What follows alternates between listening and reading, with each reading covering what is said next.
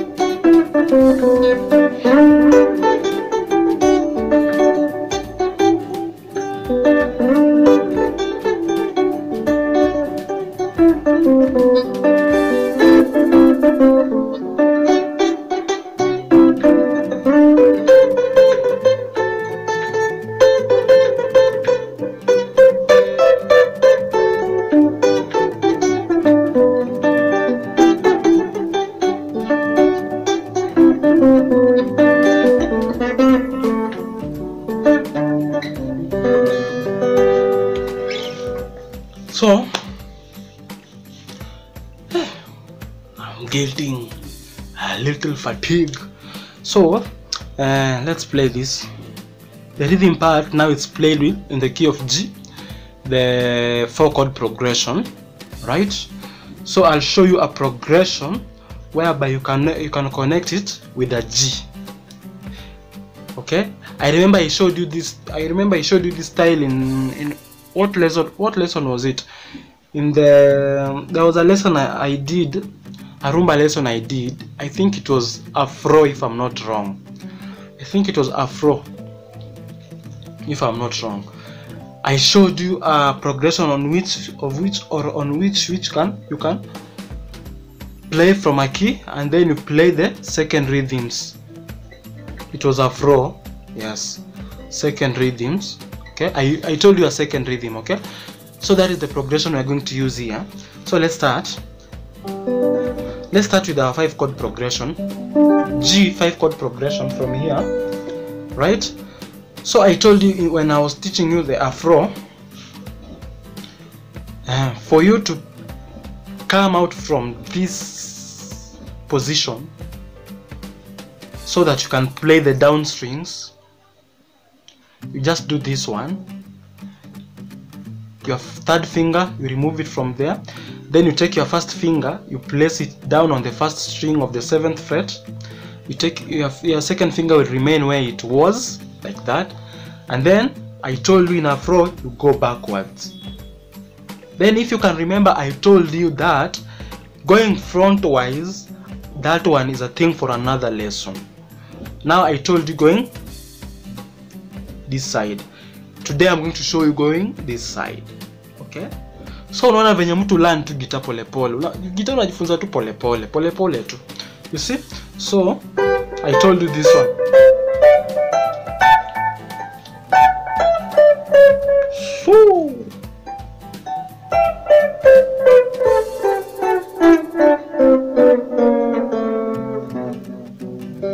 If you want to be a rhythmist, that is the progression you're supposed to learn. Let no one lie to you that there is a special progression that you need to learn.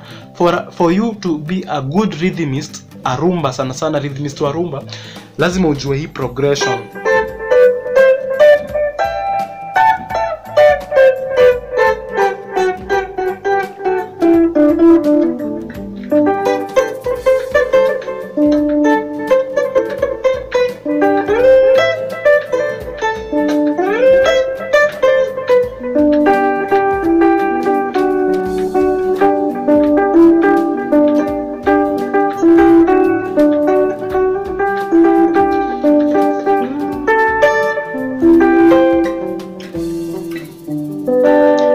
So you need to know these ones and how to enter the top strings and how to come again on the top bass strings.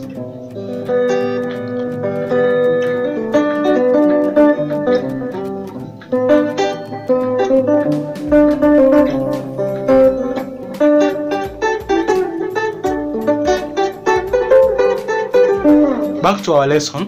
Okay, I was just that one was just a by the way.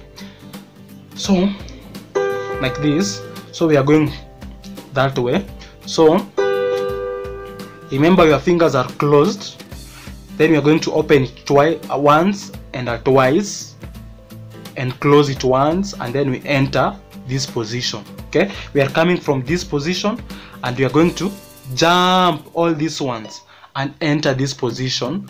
Again, you can repeat the same process after umeshaelewa venye hiyo process inatumika. You can again come from this position, go downwards and enter this position. Have you gotten it? So this way, so close, and then my first finger will come on the fifth fret, first string. My second finger will come on the 7th fret, second string. So we were just here. So what I've done ni nimepanua tu hapo kidogo tu. I'm here. My third finger came here. My first finger came on the 5th fret of the first string. Then repeat the same thing here. Then close the way you closed here, close here. Then I want you to take this finger, you see this finger, third finger. I want you to take this third finger and then place it here like this. Let me show you. Place it here like this.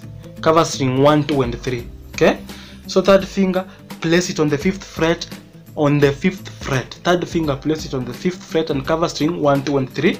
So let's go. So we are here.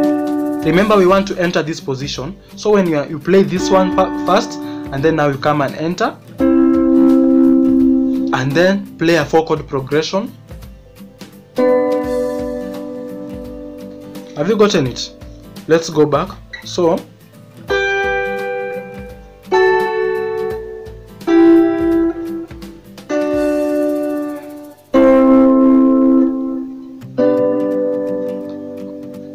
and if you understand it, if you understand the fretboard very well, if you are familiar with the fretboard very well, you can just continue. You can just continue.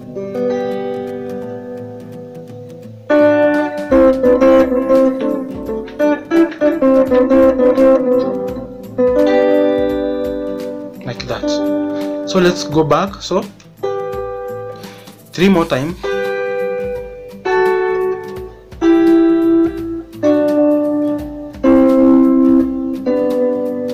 1, 2, 3, 4, 5, 6, and 1 and 2 and 3 and 4 and 5 and 6. All right, so the rhythm goes like this.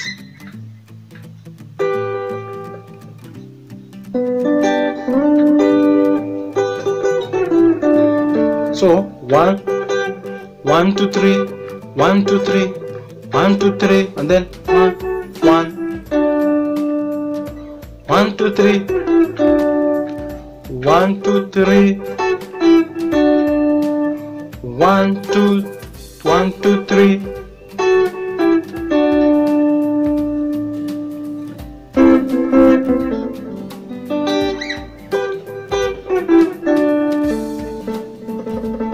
For you to do this one, it's just this one. Okay? Even you start unachezanga.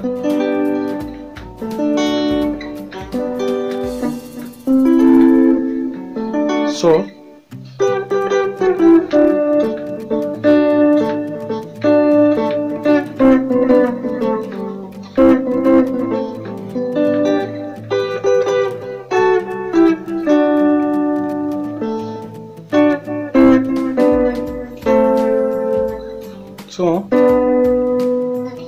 sina makosa.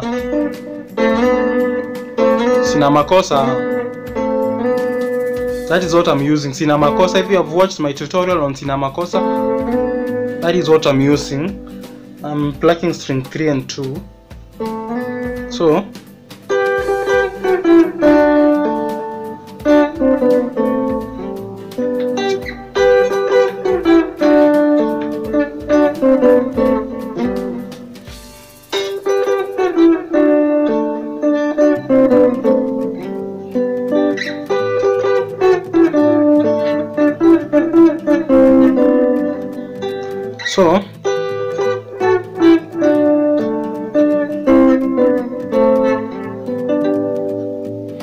right.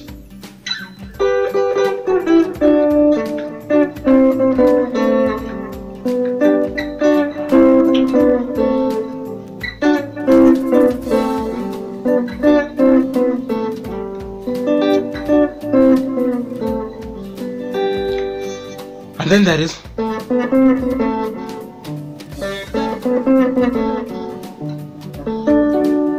so you just pluck the 2nd fret 3rd string, and then you pluck the 4th fret 3rd string, and then you pluck 5th fret 3rd string. So 1, so 2 2nd fret, 4th fret, 5th fret.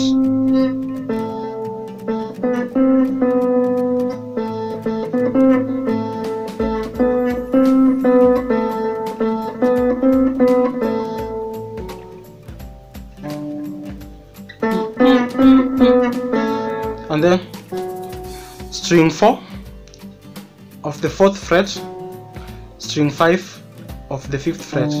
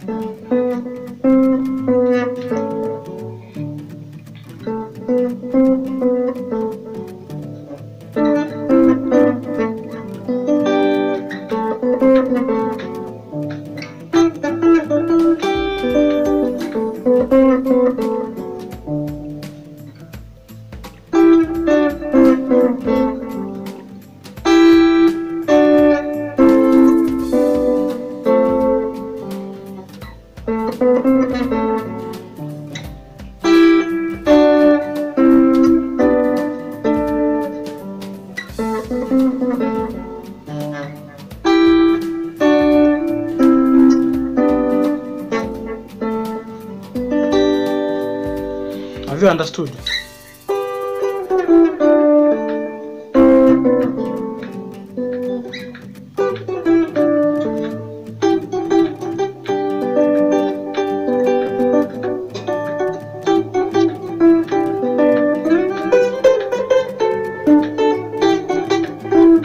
These ones I'm just adding my own things, okay? It's not the thing that has been played on that song. I'm just adding my own things so that even you saa ile una learn usichezange tu kitu moja ukijirudia. Jaribu tu na kuwa creative.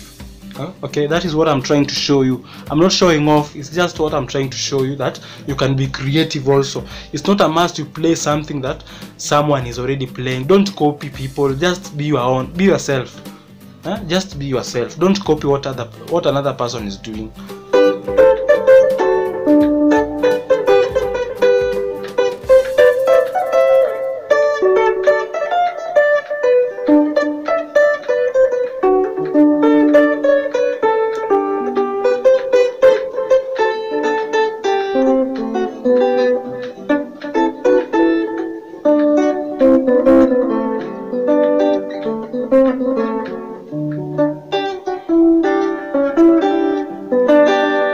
So I hope you have understood that part. So let's move on to the next.